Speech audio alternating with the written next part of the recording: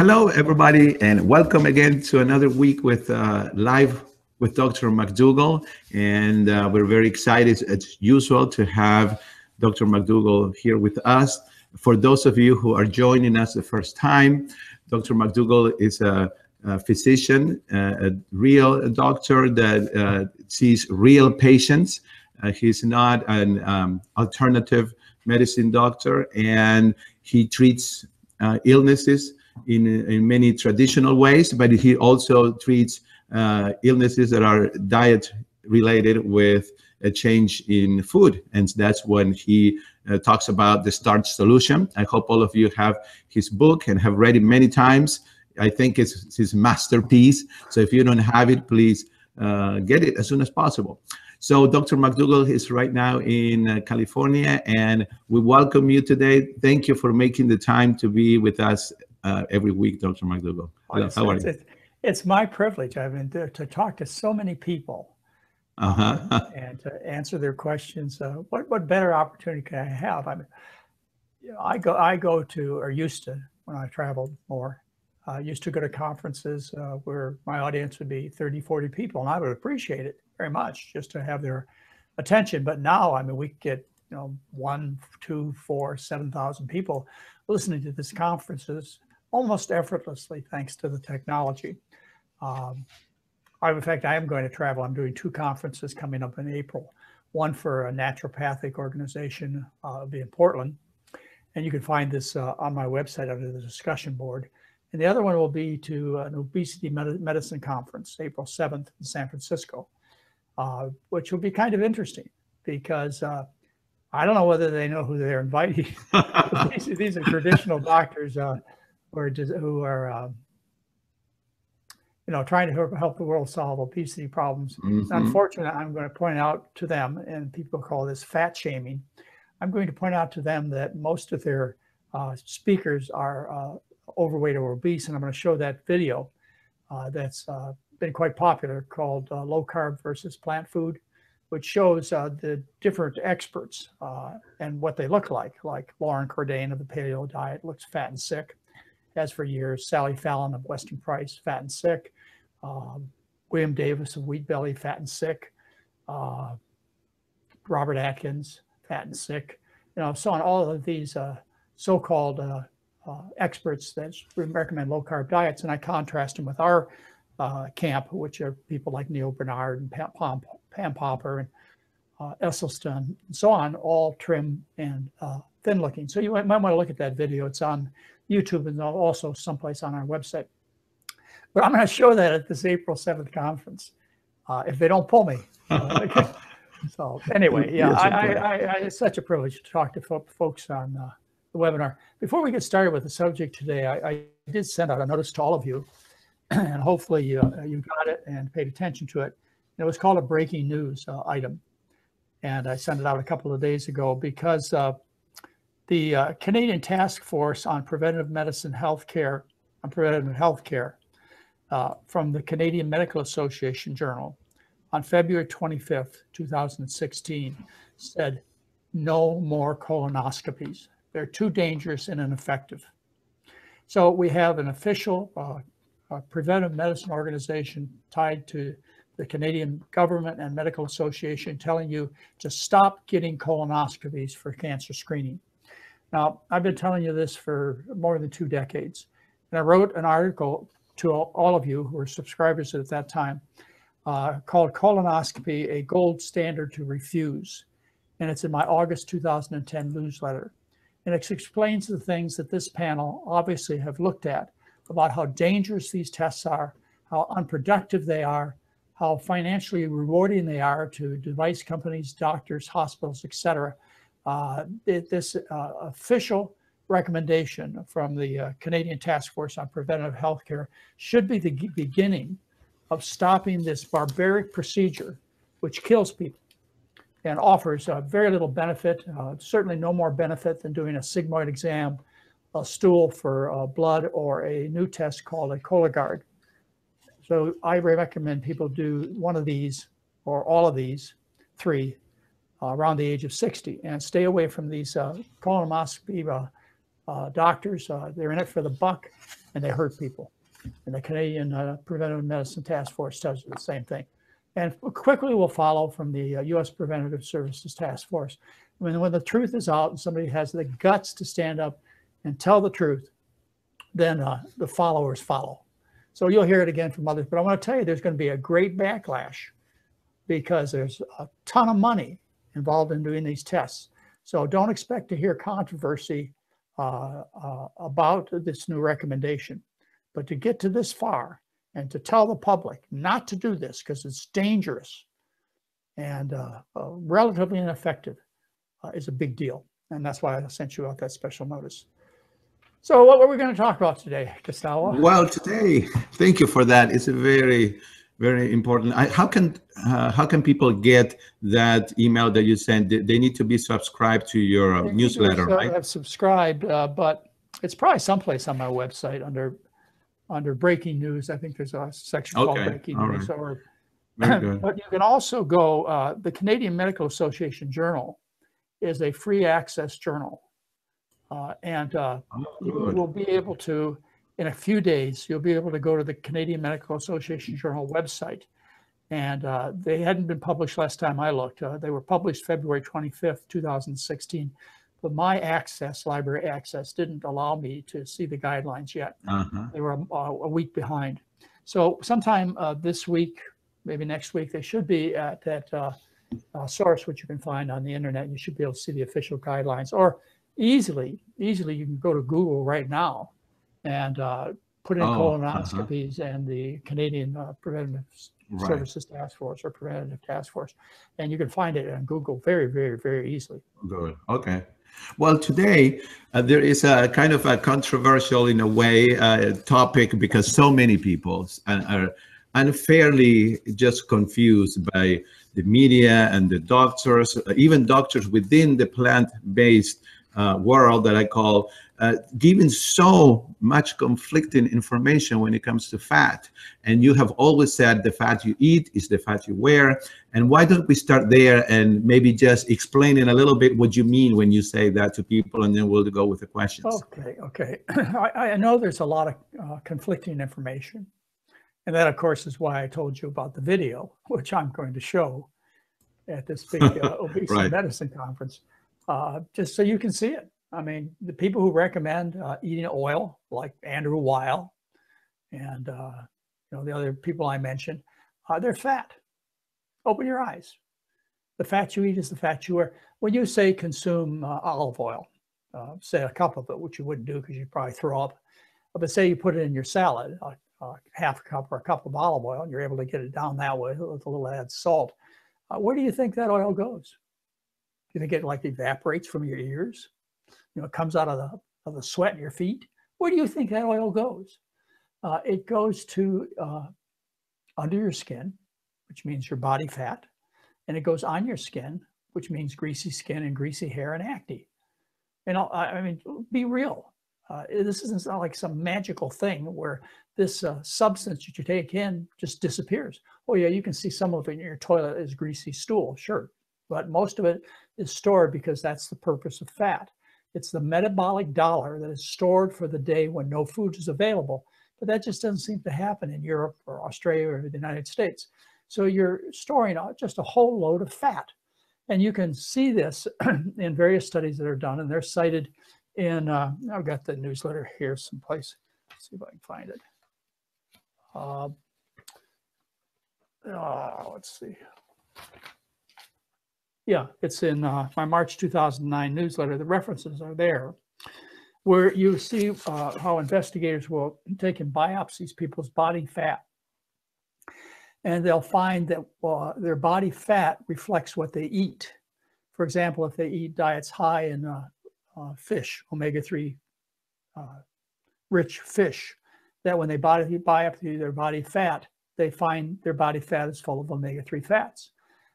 They look for trans fats. Say you eat margarines or shortenings, and when they biopsy your abdomen, thighs, or buttocks, and they analyze the fat, what they find is they find these trans fats. So you see what people eat in their diet. When you biopsy their body fat, those fats are there. And you can get the references in my March 2009 newsletter. Uh, think, think about just some numbers here. The concentration, calorie concentration in fat and oil. When I say fat, I mean like animal fat and vegetable oil and cod liver oil and safflower oil. I'm talking about all of them. They're all equal. If you look at the calorie concentration, fats and oils are 9 calories per gram, the most dense of all foods. If you look at meat and cheese, there are 4 calories per gram, about. If you look at pure white sugar, it's 4 calories per gram. If you look at starch, like rice, corn, potatoes, they're a little over 1 calorie per gram. Okay.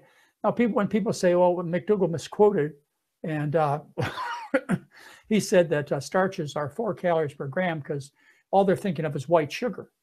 Well, excuse me, starch is a mixture of complex sugars and fibers, et cetera, and that's why they're 1 calorie per gram. So you're talking about 9-fold increase in calorie consumption per volume. Right. Why would you not think the fat you eat is the fat you wear? The other thing about fat that's really important, and again, you'll see this in my March 2009 newsletter, and you can look up the references yourself, is the body doesn't notice fat when you eat it. There's no satiety response from fat.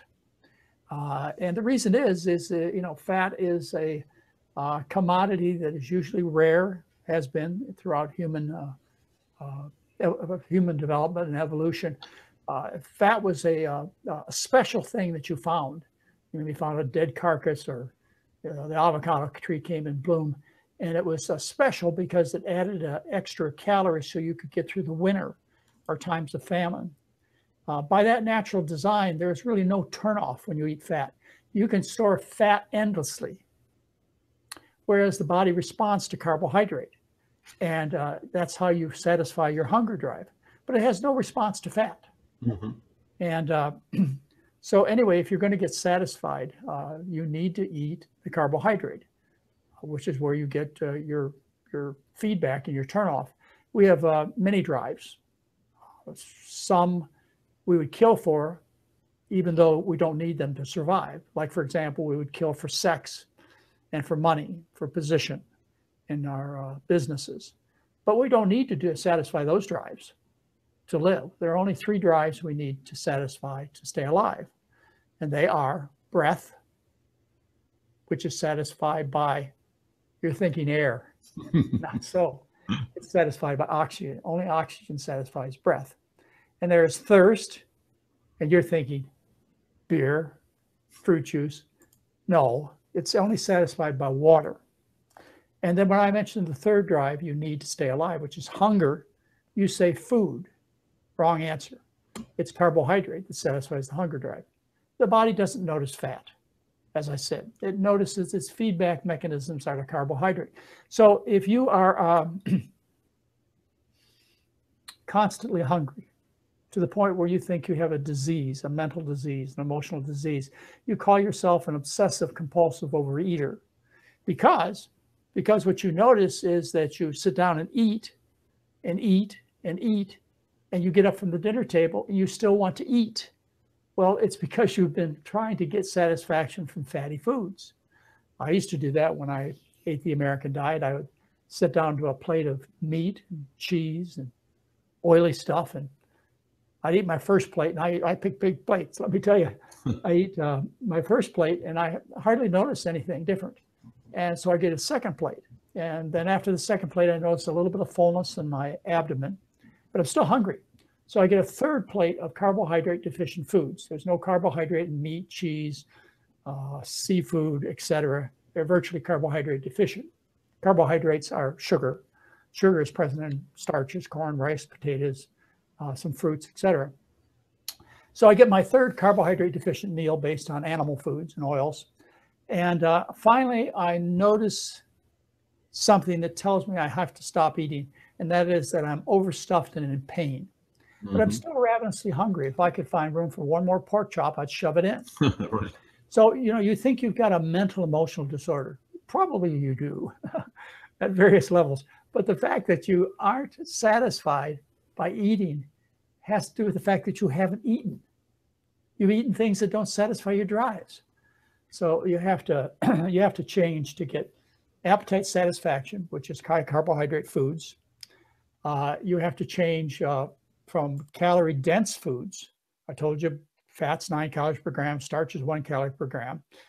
And you have to stay away from, you have to deal with the concept that the fat you eat is the fat you wear, because that's what it's supposed to do.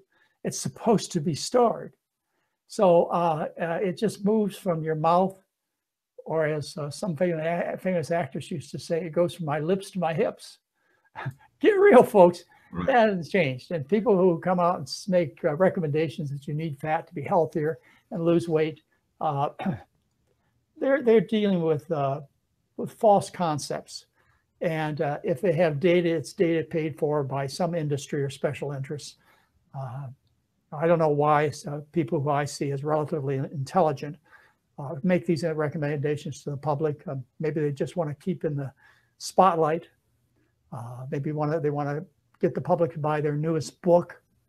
You know, that's what the media does too. The media, when it sees information that carbohydrates are bad and fat is good, like the June 2014 cover of Time magazine that said the experts are wrong, eat butter.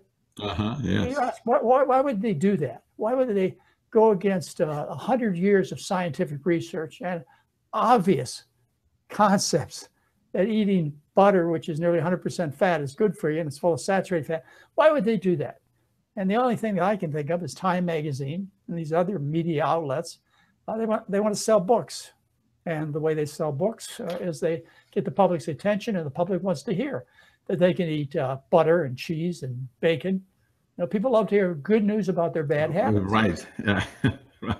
So let me ask you something, Dr. McDougall, that several people have asked before, and it's how they want to be able to understand how people that eat a high fat diet, many of them lose weight and are thin. Is it that they're actually getting sick? Well, I think there are several reasons. First of all, not many do. When 80% of Americans are overweight and 38% are now declared obese, you're talking about a very small number of people. Some people are moderate. Like I remember my great-grandmother. She died at 106. She said it wasn't worth it after 90, by the way. I used to go over to her house, which was next door, and she'd just ask, she'd say, why didn't God take me last night? You know, I really have no purpose here on earth anymore. But anyway, I remember one discussion we had together. It lasted over the day. She said to me, she said, and this is after I'd become vegan. So, and I can't tell you how many years ago, but it's over 20 years ago. She said to me, Johnny, I want you to go out and get me a burger. And it was a commonly consumed burger. It was one that was made with 2 white bread buns, a paper-thin slab of ground beef, pickles, and mustard, and sold in a wrapper, about this big, and it was yellow. You know what I mean. Anyway, I brought it home, and I gave it to her, and she cut this burger into quarters. And she looked at me and she said, took 1 quarter, by the way, took it and shook it in my face. And she said to me, you know, if you'd eat a little more meat, you'd be healthier. And then she proceeded to eat 2 quarters of that 1 burger. And she put it the rest away for later. You see, she was a moderate person. I can't do that. I went to the same restaurant, I ordered 2 quarter pounders and a malt shake or 2. So there are some people who are moderate, like my great-grandmother. She lived to be 106 on, quote, the Western diet. Never drank, or maybe a little glass of wine at Christmas.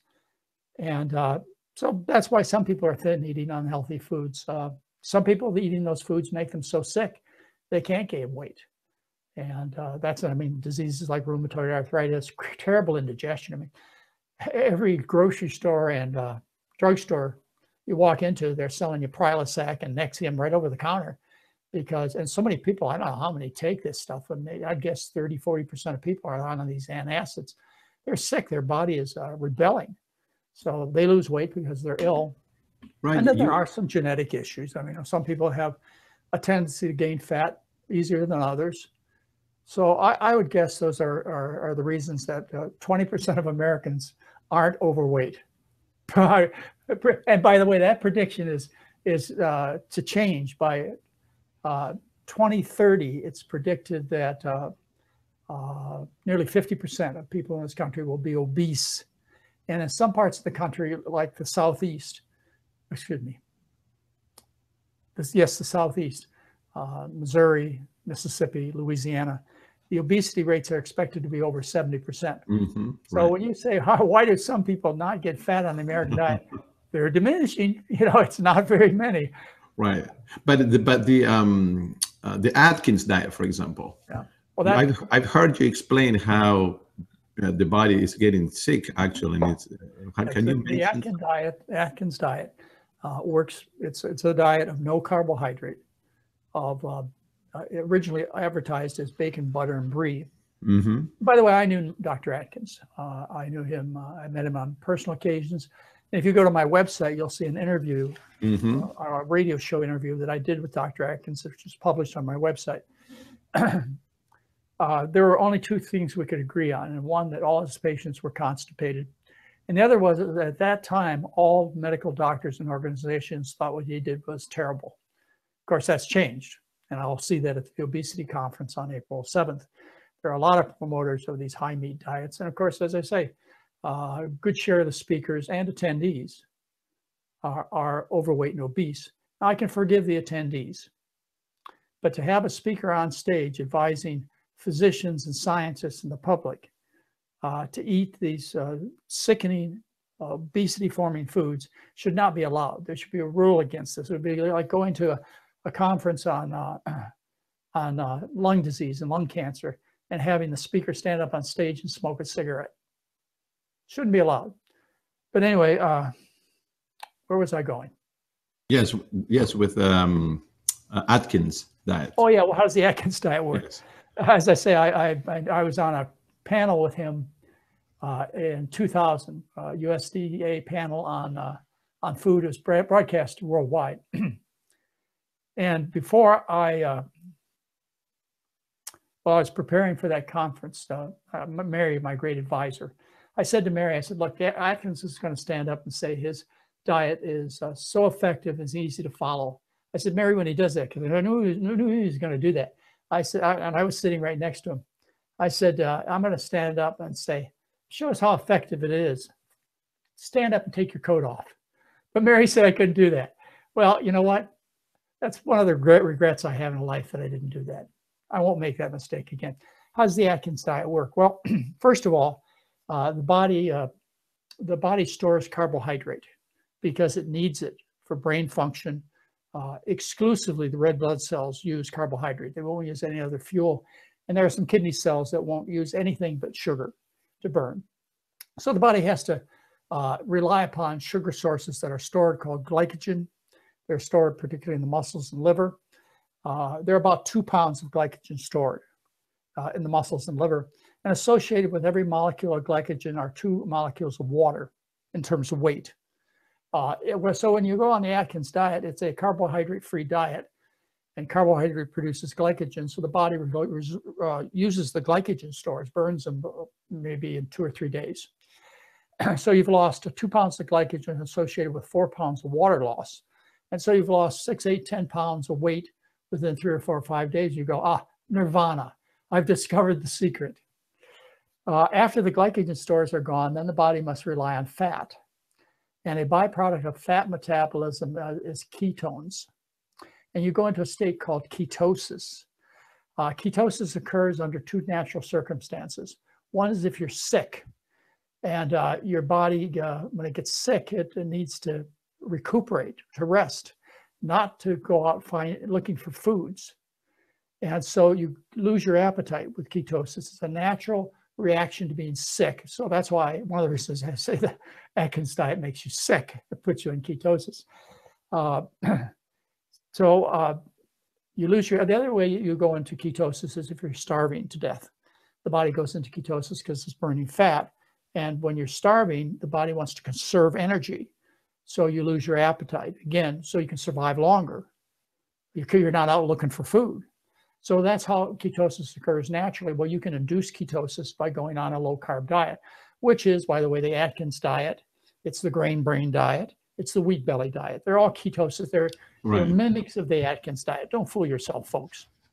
So anyway, you lose your appetite and you stay on the diet as long as you can, being sick. Well, people can't do it very long. They can't stay sick in ketosis long, and so they eventually give up and they get fat again. They have a real high rate of weight gain, a la Dr. Atkins himself. You know, he died, and I, of course, got involved in national publicity with this. I was on the front page of the New York Times and on many other shows. But when he died, he was 60 pounds overweight.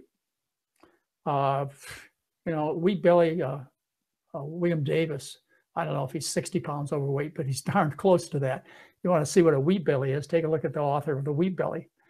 You know, they can't work. They can't work because people just don't have the stamina to stay stick and to stay away from appetite-satisfying, delicious carbohydrates. Right. But what does work, and has worked for 9.5 of the 10 billion people who've walked on this earth, is a starch-based diet. You know, there used to be no fat Chinese. Before 1980, the records are fewer than 1% of the Chinese who were type 2 diabetic. That means virtually none. Now, the statistics are that, this is published in JAMA in 2013, is that 12% of Chinese are diabetic. It's probably more now, and half are pre-diabetic. What changed in 35 years? You know, they stopped eating the rice, and they're the richest country around. Richest country. I heard some data on the news yesterday about the wealth of the Chinese. They've surpassed the wealth of the United States. Right. And it shows in their physical appearance.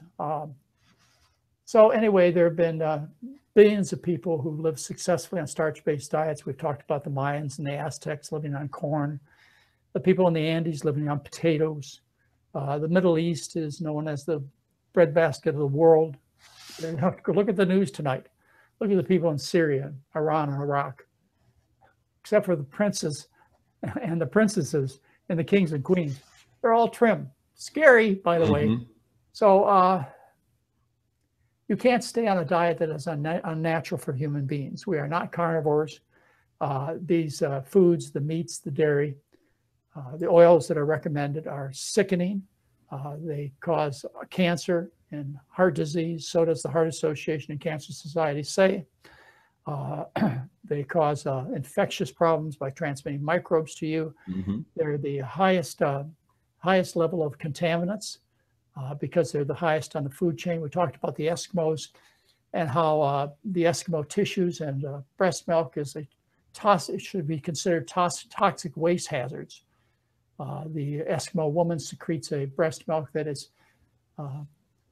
5 to 10 times higher than a woman, say, who lives in Canada, in southern Canada, because the Eskimos live on this Atkins all-meat diet. Right. Anyway, I could go on, and we could talk about animal abuse. We could talk about the environment. Why do so-called experts try and divert the public's attention from the truth? I don't know what their motivation is, but I know they're wrong, and I have no hesitation in challenging them. Well, you know, and right now there is the Fat Summit going on, and doctors that are quite well known, and people are very confused, and many of them are upset at this. How do you explain that some of these doctors are giving such dangerous advice as to, oh, eat all the fat you want? Well, some of the doctors that you're thinking about, that I think about, who are at this fat conference, they change their recommendations almost yearly. Right now, they're into eating good fats and good oils. Fortunately, a part of that fat conference was Neil Bernard. And what I've heard, I haven't listened to this part, but he tried to straighten the public out about this kind of fat eating. Yeah, it's dangerous, but as I say, the public wants to hear some new trick. You know, something that's been being hidden from them for all these years that accounts for them being obese. And maybe it's I've been not eating enough fat and good oil.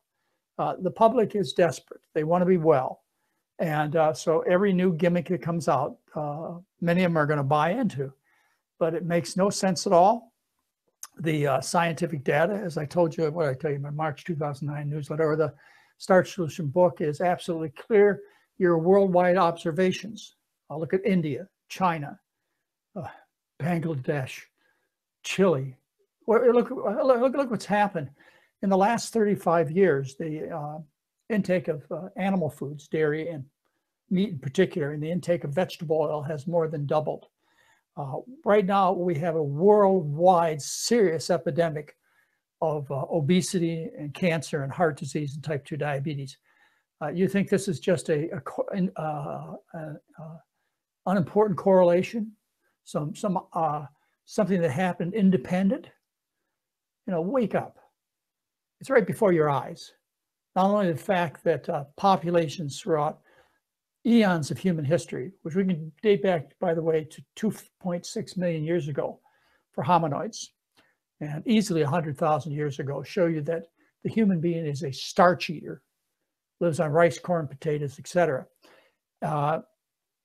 You can look at that aspect, and you can also look at what's happened to the world today. You people watch the news. You travel internationally.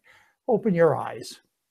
Don't be dissuaded by people, whatever their intention is. It's obvious what's going on. Right. What kind of, how can we, the public, have a tool to kind of tell one thing from the other? For example, one of the people watching asks a question about Dr. Heyman, who wrote a book, Eat Fat, Get Thin. And of course, he presents a science behind it and studies. How can we tell if those studies are really true? I mean, what can we do? Well, I'm not totally familiar with Mark Hyman's work, but he once, thought the whole problem was sugar, and now he switched to oil as being the focus of attention.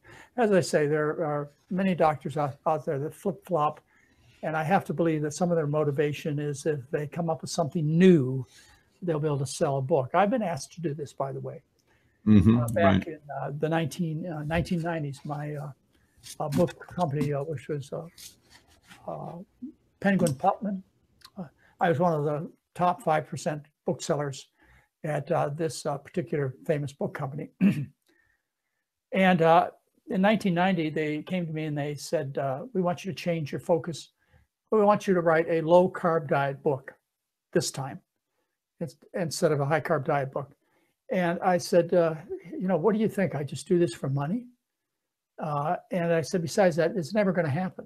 The pendulum is never going to swing back to low-carb diets. And I know this to be true because the science is absolutely consistent. The observations put in the Bible and other religious books are absolutely consistent. Historical observations are absolutely consistent. It couldn't possibly happen that people would go back to the Atkins type of eating. Well, folks, I was wrong. I was wrong. They did do it, but I did not change. And I think now we're swinging back to a more humane type of eating, a type of eating that is extremely important in terms of saving the planet. I think these low carbers have been exposed. And this new idea about eating oil, the fat summit, et cetera, is, I'm sure I didn't get invited. Right. I have. Anyway, well, it makes no sense at all. If you want to find some new trick to lose weight, keep looking, but it's obvious right before your eyes. It's talked about in the Bible. It's talked about in all religious teachings. It goes back, the scientific literature before the food and drug companies owned the journals, which, by the way, took place in about 1980. 70% of the journal articles published on food are paid for by interests in the food industries. So back when science was really science, all of it's consistent. If you want to look at the advertisements that have been published since the 1980s, which is what the journals contain, it's advertisements from the food and drug industries, whatever. Right. I bet if you just eat what I suggest and what Mary recommends to put together in the recipes, I bet if you just do it for 7 days, you'll find the truth yourself. Your bowels will start working. Your greasy skin will go away. Your pimples will heal up. your blood pressure will come down, your blood sugars will improve, you'll get increased energy, you'll start performing like an Olympic winning athlete, which, by the way, we've talked about how the Kenyans have dominated since 1968, the long distance events. We've talked about the gladiators being the barley men who lived on barley and beans. You'll get that kind of energy back, that kind of health back. You'll get your appearance back. So if you don't believe, just give it a 7-day challenge. Right, just 7 days. What do you got to lose? Nothing. Except a whole bunch of fat. Right. And you get your life back. And you'll save a whole bunch of money too, because the foods that I recommend are very cheap. You'll drop your food bill by about 1/4 of what it was. In other words, you'll spend 80%, 60% less than you did before. Oh, that's for sure. I noticed it immediately. Dr. McDougall, someone says that they have been following your McDougall program for 4 years and have lost 50 pounds, and that this person doesn't eat any added fat. And the question is it really safe to never eat nuts, seeds, or avocados? Absolutely. All the fat you need is in the basic starches. There's never been a case of fat or fatty acid deficiency ever reported on a natural diet. The only case of fatty acid deficiency I've ever encountered was when in the 1930s, they invented formulas for babies. And the babies started getting fat on these high-fat formulas, to replace breast milk. And so what the doctors recommended was we take the fat out of the baby's formulas. And these babies developed fatty acid deficiency, cracks in their skin. I mean, it was a problem. But fatty acid deficiency or fat deficiency has never occurred on any natural diet ever. Our requirements for fat are less than 1% of the calories. Vegetable foods contain about half their calories as essential fat. Mm-hmm. So, corn is about 10% fat. Potatoes are 1% fat. Beans, peas, and lentils about 4% fat. Loads of fat. You'll never see a case of fatty acid deficiency on natural foods. Right. If you add nuts, seeds, avocados, I don't think it's unhealthy, but they're 90% fat. What reasonable person would think that if you ate a significant amount of food that's 90% fat, it wouldn't affect your skin, which you'll notice in just a couple of days becomes softer, so to speak, oilier, and wouldn't affect your body fat. The studies done showing that fat doesn't make, nuts and seeds, or nuts in particular, by the way, most of them are paid for by the nut industry. Right. The studies that show that limit the nut intake to 1 ounce of nuts a day or less, or they also, as a part of the experiment, decrease the calorie intake from other foods. This is fraudulent science. It's paid for by the nut industry, and people buy into it because people love to hear good news about their bad habits. They do. They really do. So tell me, and that they do not eat unprocessed nuts. They hear nuts are good, so they buy a can of these salted, greasy almonds and say, "See, look what I'm doing. I'm eating nuts. That's good for me." Industry's winning. Right. What about having your someone says here, should at least have my omega-3 fatty acid levels checked, like my doctor suggests, and take DHA supplements? No. I wish I could use the word bullshit on this. Some people would get upset with me, so I won't do that. Well, it's just absolutely not. You shouldn't have, and you shouldn't be taking DHA. You're making all the fat, essential fat, elongated essential fats like EPA and DHA. You make it from alpha linoleic acid, which is the basic ALA is made by plants.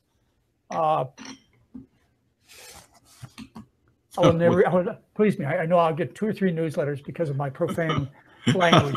I will try and refrain myself from using science words. But sometimes, ladies and gentlemen, it gets so frustrating. It does. That I have to put up with this kind of nonsense from people. Again, if you're looking for the magic bullet, the thing that you missed, the new science that's going to come out and save you, then you're not going to buy into this. Right. If you're looking for the truth is everywhere. Yes. Consistent. Exactly. There is something kind of funny that someone submitted here, says that Dr. Ornish suggests eating a serving of cashews, and according to him, a serving of cashews is 2 cashews. Do you think it's possible for people to eat just 2? Yeah, I don't know. You know, Dean's been a friend for a long time.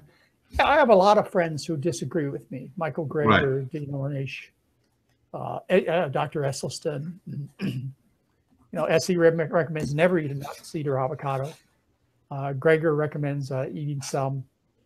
I'm glad not everybody agrees with me. It gives us some points of discussion. Right. And the same thing with Dean Ornish. He and I have been professional, not personal, but professional friends since we published our first books in the early 80s. We used to go on book tours together, so to speak. We'd both be doing the rounds at the same time. And Dean has some recommendations that I don't agree with, and I'm sure well, obviously it would be the opposite, the same. He doesn't agree with all the things that I recommend. Doesn't mean I don't want these people as friends on my team or to not have respect for them. But, you know, I don't hesitate ever in my books, on my newsletter and so on to defend my point of view. Right. When it comes to fish, I wrote a great article in my newsletter and in the Starch Solution called Confessions of a Fish Killer. I used to be a fish killer.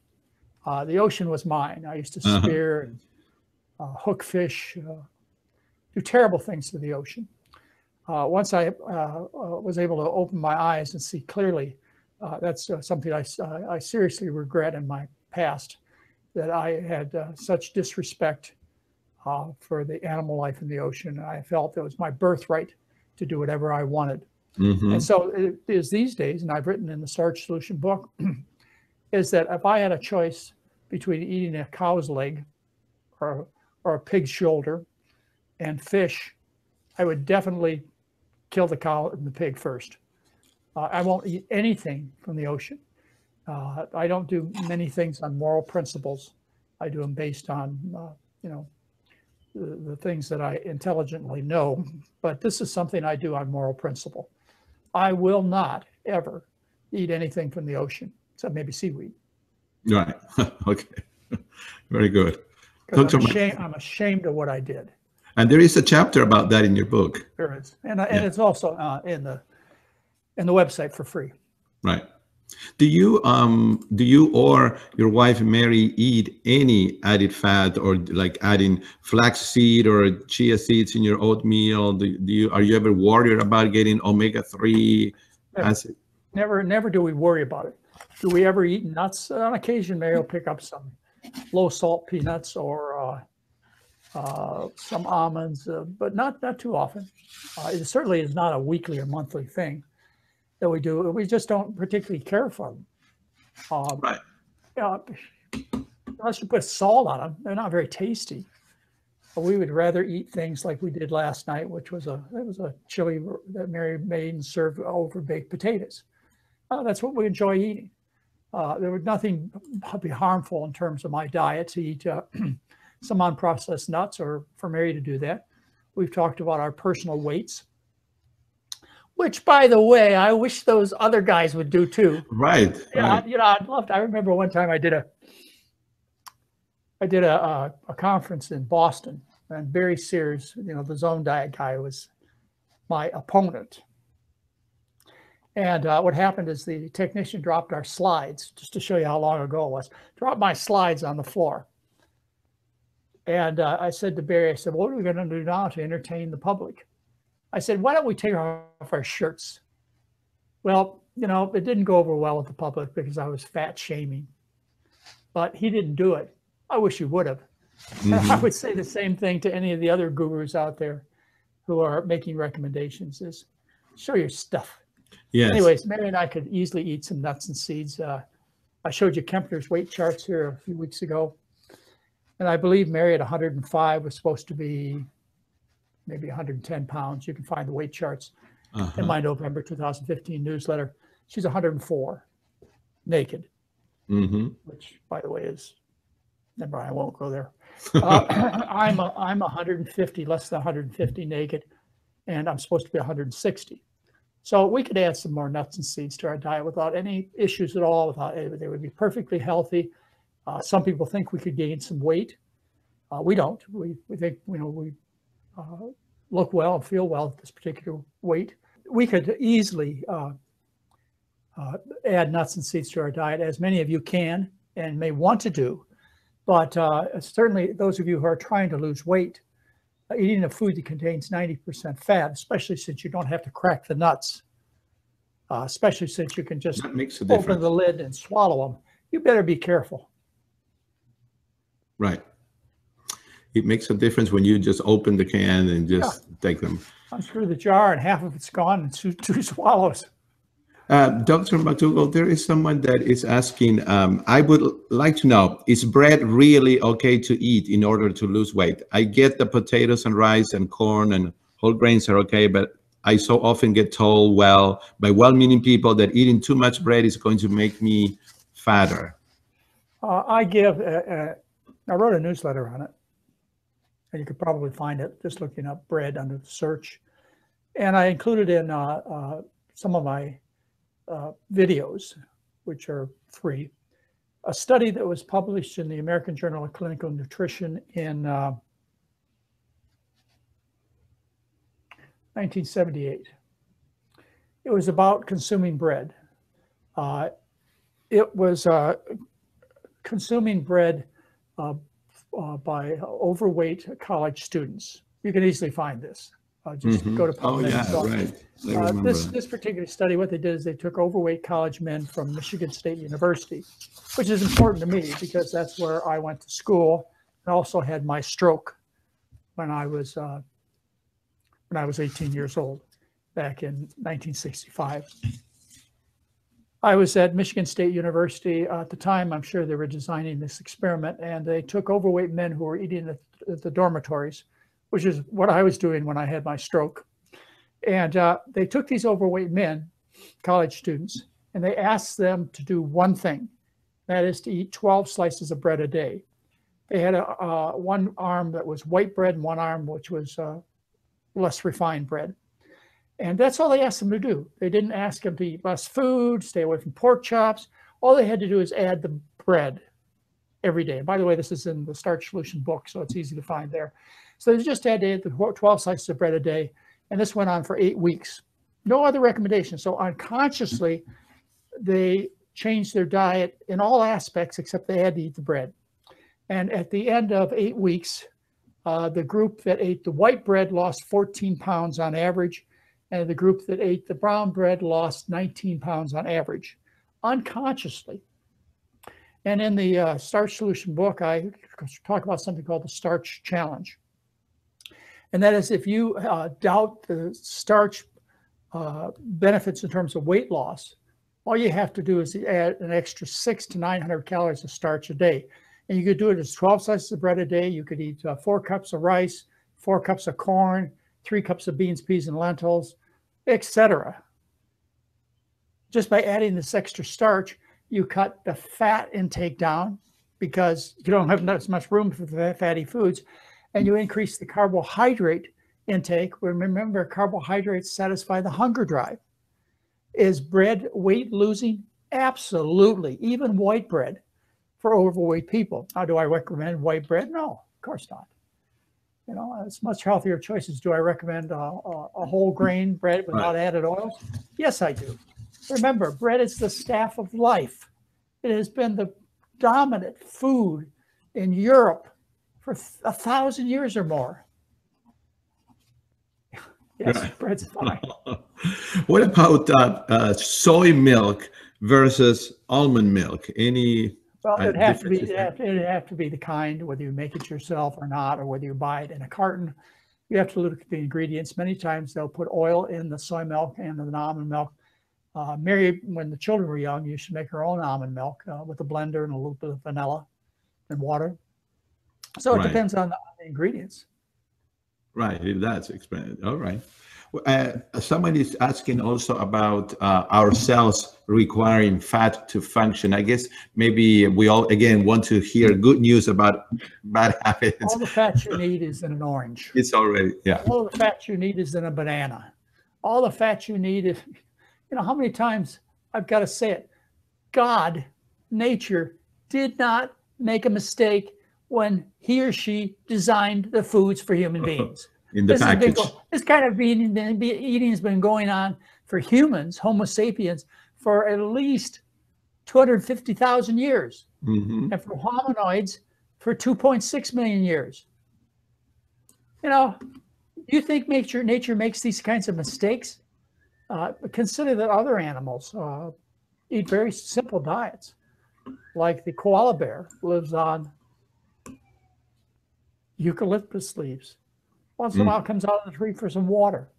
And the panda bear lives on bamboo shoots.